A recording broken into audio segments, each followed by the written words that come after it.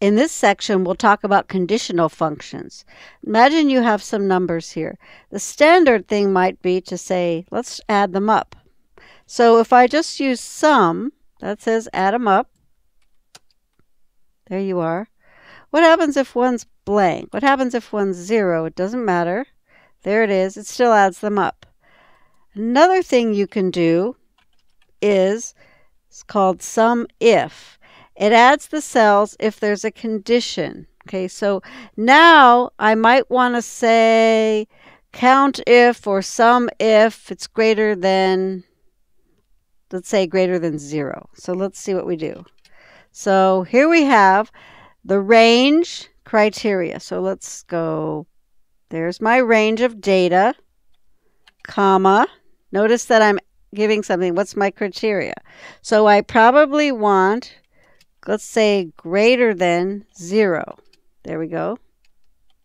Notice that, here we go. If I hit the enter key, there it is. Now notice that these were all the same just because greater than 0. Let's say I say greater than 70. Let's change this, greater than 70. Now I have a different answer. So this is what's called a conditional function. Sum up this range only if they're greater than 70. Notice that it had a condition. Let's try another one. Let's try count. Count. Notice it doesn't matter if it's uppercase or lowercase. When I start typing, Excel tries to figure out what I want. In this case, count has a lot of choices. Count is how many cells have a number, or if they're not empty. Okay, or if they're in a specific range, counts only the empty. So I can count the empty or the not empty. I can count based on a condition. These are all conditions actually. If it's empty or not empty. So if is one condition, if some or if more than one condition has the S. Notice that sum will have the same idea. So if I type equals sum, I get a whole bunch of them. I get sum, add them all up, sum based on a condition, sum based on several conditions, or I can have products of ranges. This is pretty complicated, but the idea is, let's try the count. I can have conditions. So if I do count if, I'm going to count, here we go. And in this case, it doesn't matter any cells I use. I'm going to put a comma, range, criteria. So what's my criteria? I want to count if they're greater than 70. Let's do that again. Notice I'm putting it in quotes. Sometimes it doesn't force you to do that. Sometimes it does. It's safer if you put it in quotes. The count of the numbers greater than 70 would be this one, and this one in the range. Notice the range is F2 to F6. What's F2 to F6? I can tell you by making it yellow. There we go. It doesn't matter that this was a sum. What really matters, I told you, is just choose this range and look for the value. The fact that I'm now counting one of the cells that already had a sum in it is not important to Excel.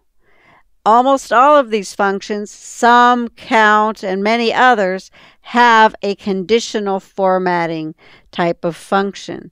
The other things I can do, let's say I want to do a function such as average. So I start typing, and there's your average. Or I can do average again. Here we go. There's the average. If it's not blank, there's the average with a condition. Let's choose that one. And it said name. Why is that? Because I didn't type out. So every time you do that, it says I don't know what the name of the function is. You have to double click. So what's the range I want? Let's say I want to include, and again, it doesn't matter even if they've already had a function, I can do that. Or I can do numbers. What's the condition I want? Which cells do I want to pick? It's always which cells. So let's say greater than 0, because that makes sense. And, whoops, now I hit the enter key too soon. It says, do you want to put a quote here? No. So if you hit the enter key too soon, it's going to give you all these errors. So you go back to this and you go, okay, forgot to put a quote in there. Now it likes it and it gives me an interesting answer. The average, of course, is not a whole number. It has a decimal. But notice that this works in the same way.